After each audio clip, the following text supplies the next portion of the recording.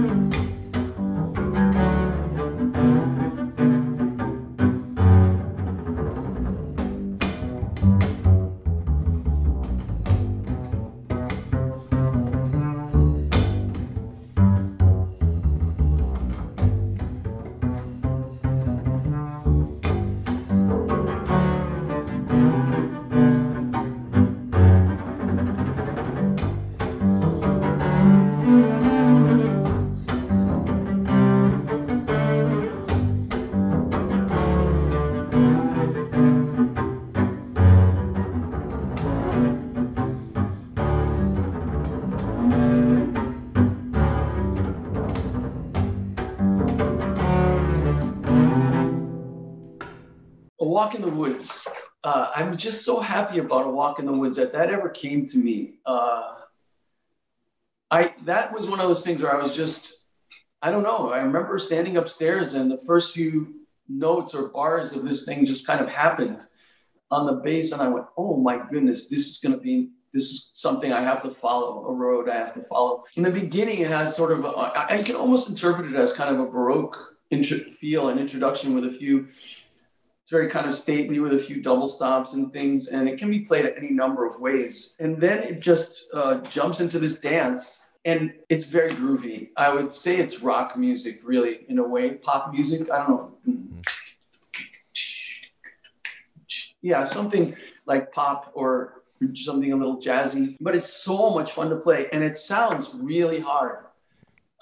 People will write to me once in a while. Like some guy just wrote yesterday, the day before, on Facebook, you know, I have your book and I'm not ready to play Walk in the Woods yet, but I will, you know, and I don't think it's as hard as it looks. I think it's a trick. It's in our very friendly key of G. I think you'll have fun with this piece if you give it a shot. All right, let's take a look at A Walk in the Woods. I love this piece. I've played it in public, and it just sits so well on the bass. One of the things I love about Lloyd's music is he just gets everything ringing. So this G major, you're just getting it ringing from the bottom of the bass to the top. These first couple notes, that low G, and then you play the B, E. So already implying G major, moving to E minor. What a nice way to open that piece. And then as we go on, he's got all these nice rolls, trying to simulate the sound, in my opinion at least, of playing a guitar, playing a piano or something, really getting all these notes ringing. And I've noticed Lloyd has just such a wonderful touch to the way he plays the bass. I'm a little bit more of a Neanderthal when it comes to the bass, and so listening to him play the way that he phrases it really helps him with these pieces. So, and also the marking of it's written in 4/4, but he gives you a tempo indication for the half notes. So just trying to feel 56 is what he puts, just trying to feel like 2 beats to the second. I do find it's helpful if I kind of think about this being slightly in 2. It keeps me from being so plodding.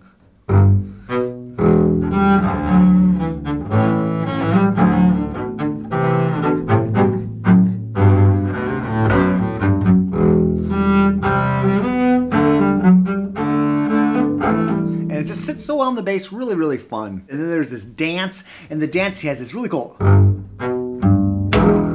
So you get this nice little left-hand pluck. It's so fun to arrive back at that G.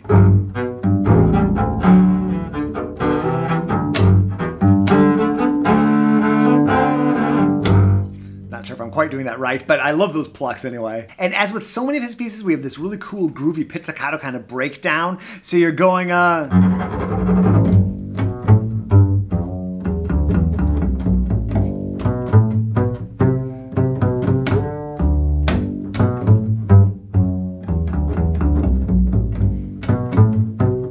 back to arco.